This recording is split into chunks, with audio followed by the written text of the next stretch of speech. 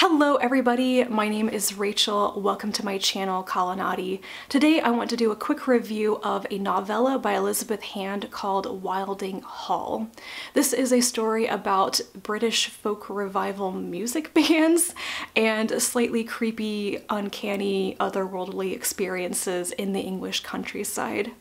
It is written in a documentary format where the members of a former British folk music band called Wind Hollow Fair have come together decades later to talk about the experience they had in creating their famous album called Wylding Hall and the summer that they spent at the actual Wylding Hall where their lead singer disappeared.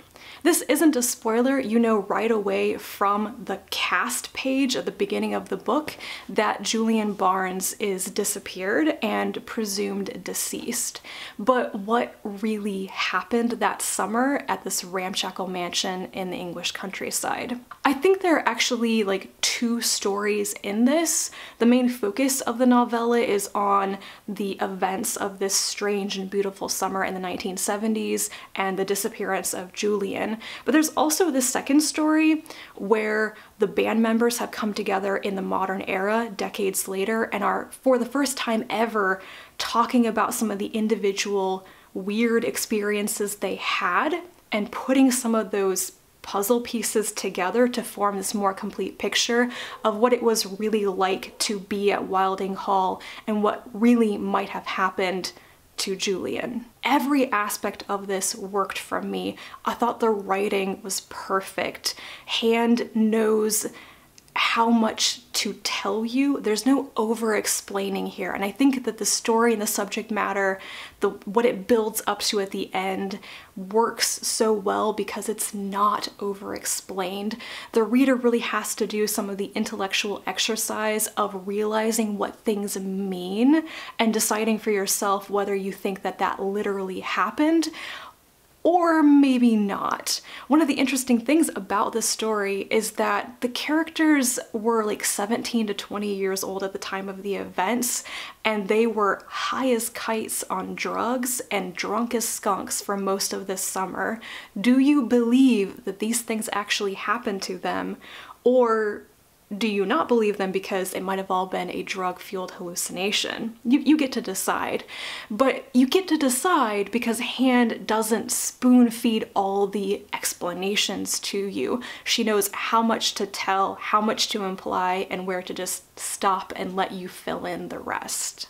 I also think that Wylding Hall as the setting is this perfect atmospheric place. It really works with the music and the lyrics being talked about in the story, and it's beautiful and historical, but also creepy and run down and possibly haunted. You could really see why these musicians created such a masterpiece basically while living there at the same time that very weird things were happening.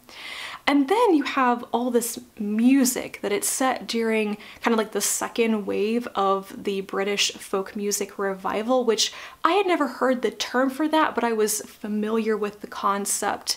And so it kind of takes place in the 50s, 60s, 70s, where a lot of musicians were mining the older traditions of British music and ballads and poems and lyrics and stuff, taking this very, very old material and creating new modern music with it.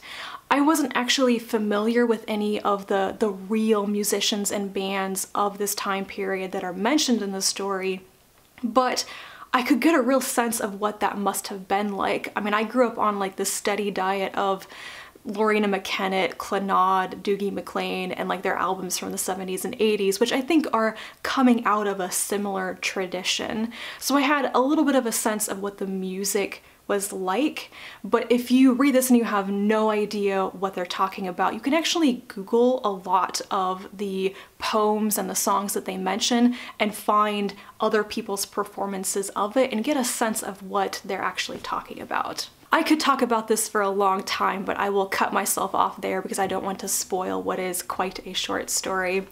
I would definitely recommend this, especially if you want something seasonally appropriate for the spooky October time, but you don't want something outright scary. This is kind of slightly gentle horror, I would say. So yes, definitely let me know if you have read this, if you enjoyed it. If you're looking for more things along the lines of this novella, I would also throw in a mention of Elizabeth Hand's novella Near Zanor, which I think is very similar in feel and a little bit along the same topic. And that is it for me today. Thank you very much for watching. I will talk to you again soon, and until then, bye.